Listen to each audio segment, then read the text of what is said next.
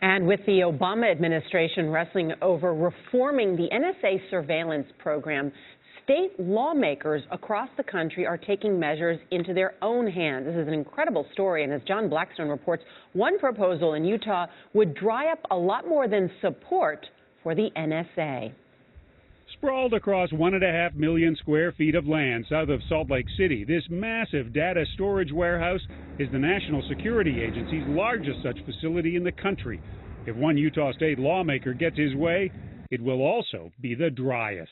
The federal government can spy and collect all this data if it wants, but as a state, we don't have to support it. The new NSA data center in Utah requires 1.7 million gallons of water every single day. Mark Roberts is drafting a bill that would cut off state water to the facility, which needs it to cool its huge banks of computer servers.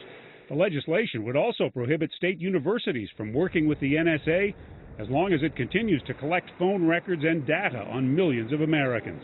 The policy in the state would be that we won't provide any material support or assistance in any way to the data center. Utah is just one of 15 states considering bills to deny local resources to NSA facilities. Michael Bolden's nonpartisan think tank wrote the model legislation most of these proposals are based on. The legislation basically says, hey, the state is not going to participate in helping the federal government spy on people in the United States or around the world without a warrant.